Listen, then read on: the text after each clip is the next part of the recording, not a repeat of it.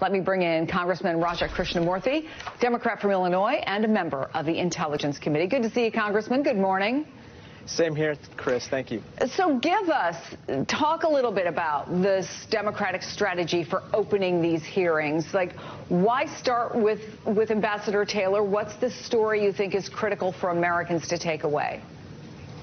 Sure. Well, everybody probably has heard of Mr. Taylor, who's been paying attention to what's been going on with the Ukraine affair. But Ambassador Taylor is a West Point graduate and a Vietnam veteran. He served his country for 50 years as a career public servant, apolitical. And he came across to me as perhaps one of the most compelling witnesses I've ever seen. He indeed was, as I said before, a witness out of central casting, someone who's credible, consistent, and careful in his testimony.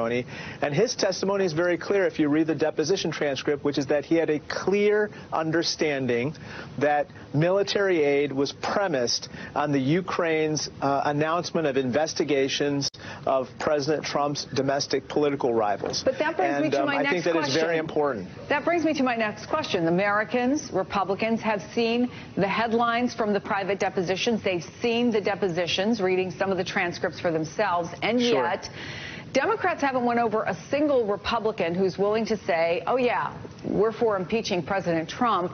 So how do you use these open hearings to change their minds? The facts remain the same, right? So the public hearings have two purposes. One, to educate people about what we've learned, and then two, to allow the American people for themselves to evaluate the credibility of these witnesses. I can tell you that privately, when I was in the room listening to Ambassador Taylor and I talked to my Republican counterparts, they found him to be credible. The question is whether the audience at home will find the same. I believe they will. He's a very compelling Congressman that they will not challenge him? Because we certainly have heard people who want to suggest that somehow Ambassador Taylor is not credible, that he's not someone who didn't have some sort of other ulterior motive than to tell the truth. I think my colleagues on the other side will challenge him, as is their right, during the hearing. However, this is what people need to remember, at least with regard to his deposition testimony. This is a man who was called out of retirement by Secretary of State Mike Pompeo to serve his country in the Ukraine. And he has absolutely no incentive to do anything but tell the truth.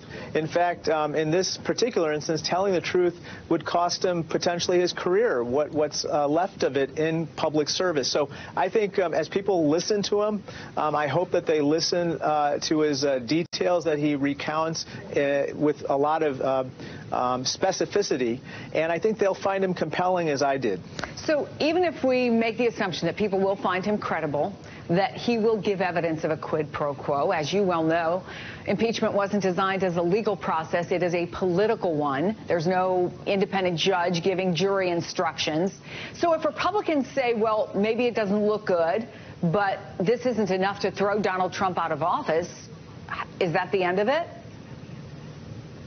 Well, I think it's up to the American people to decide for themselves whether they believe this is impeachable. And, of course, there's a process after this inquiry. But I have to say there are two aspects of this that are very serious. One, the founders of our country specifically didn't want foreign powers to interfere in our democracy.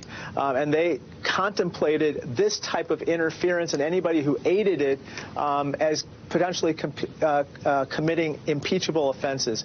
And the second is, if the president actually used his office to investigate private citizens for political purposes, that could be any of us who could be the subject of such an investigation. And that's very, very deeply troubling. That's probably one of the greatest fears that private citizens have about their government, and certainly the presidency. So I fear that if these are true, they would be impeachable. Congressman Krishnamoorthi, thank you so much. We do appreciate it. Thank you. Thank you, Chris.